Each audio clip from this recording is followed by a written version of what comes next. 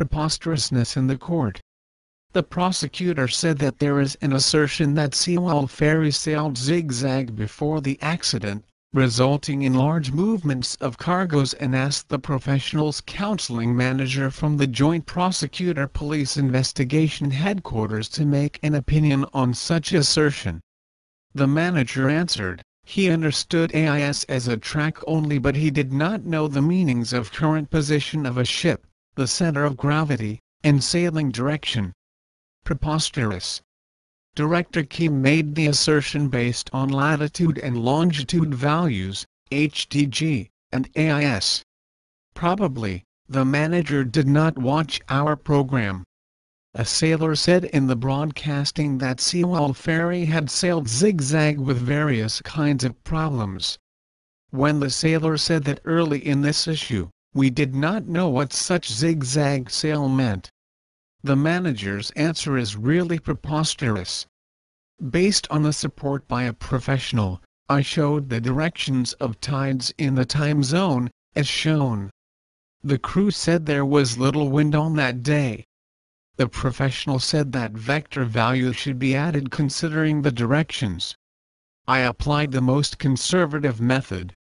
In order to avoid possible further arguments, I applied possible largest tidal velocities and possible lowest vessel speeds. As the result, the obtained angle deviation was only 1.5 degree. As shown, the deviation is only 1.5 to 1.6 degree.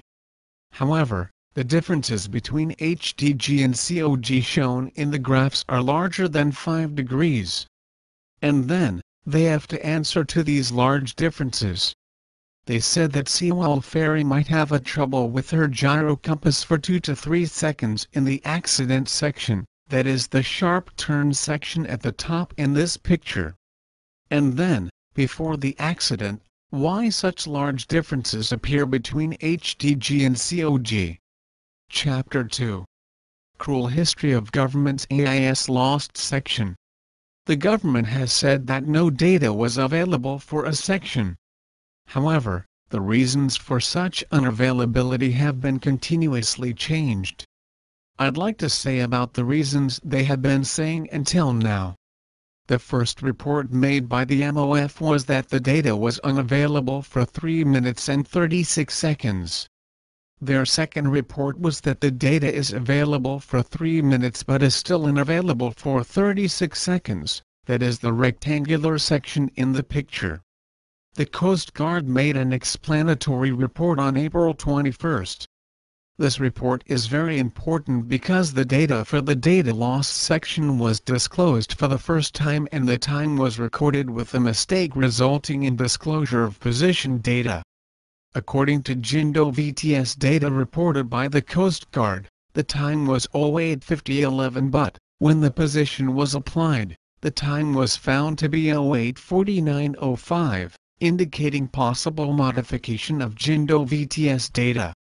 As said before, Director Kim found the data for 08:49:05 and such data showed a large left turn by 25 degrees as shown, especially, in advance.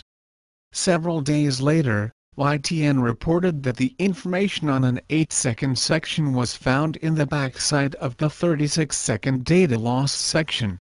YTN reported that, based on the record of VDR of Duo family that was sailing near Sewol Ferry, the data for the time between 49:05 and 49:13 was restored.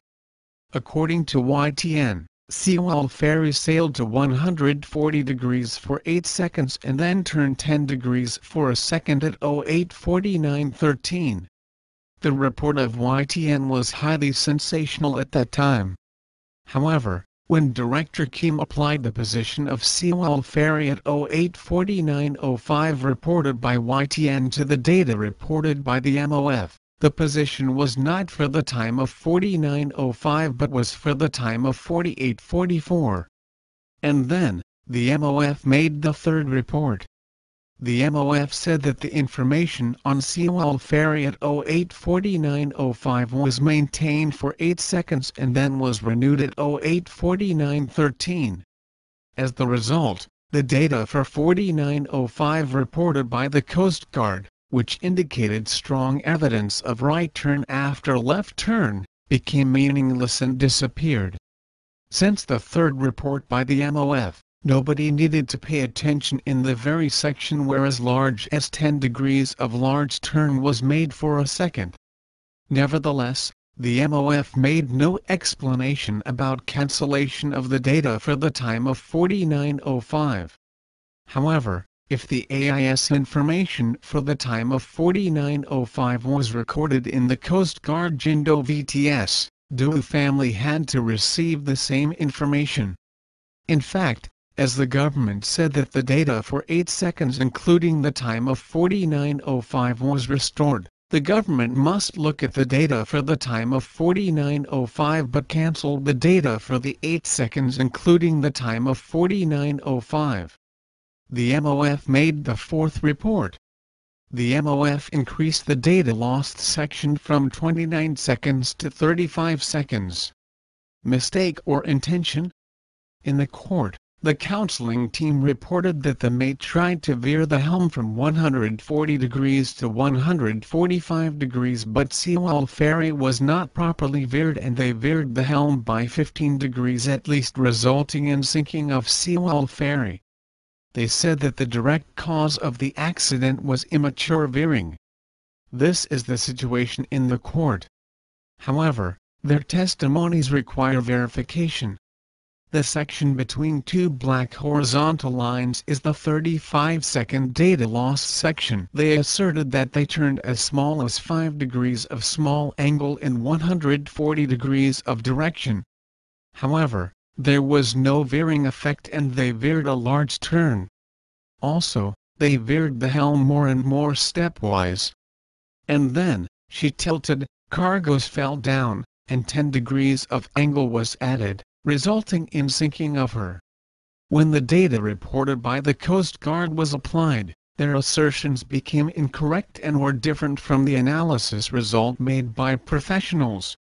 When this data was inserted and the whole data was reviewed by professionals, their common opinion was that, if Sewol Ferry turned 1.5 degree per second, the crew had to veer the helm in advance.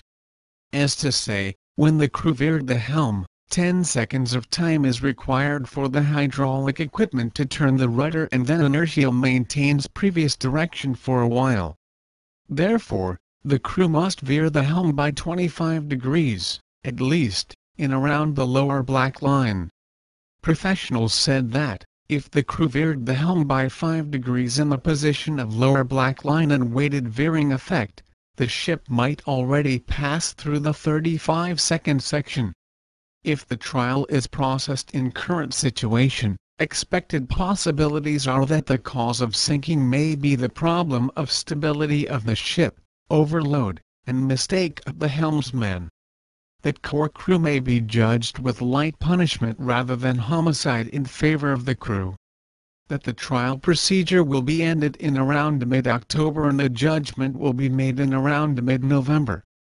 And that if the prosecutor does not change the written arraignment, although a special law is established, it may be difficult to reverse previous judgment.